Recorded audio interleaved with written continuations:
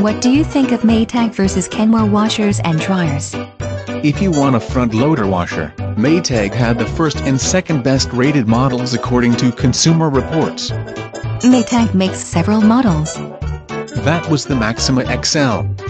The only difference between them is about $150. Where was Kenmore on the list? The best Kenmore came in 5th place and $1,500. What's the difference between Kenmore's best and Maytag's best?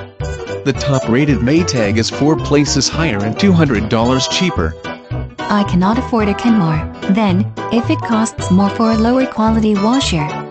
Kenmore had a $1,000 model that came in 15th. However, the Whirlpool Duet is still cheaper and better rated. Was either brand a Best Buy?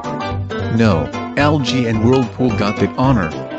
Though if you want a top loader, Maytag's Bravos XL is rated 9th. Not even in the top 5 this time.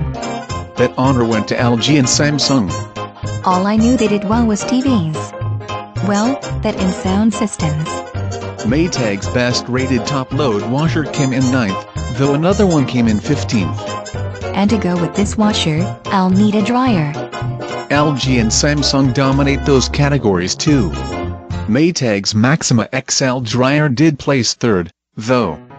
What about Kenmore? It came in 4th place and at $1,400. That's overpriced for a dryer. Maytag's Bravos X is $900 and 8th place. I'm just leery of Maytag's reputation for quality, or lack thereof. You could get the Kenmore Elite that came in just under the Maytag, though it is an extra $100.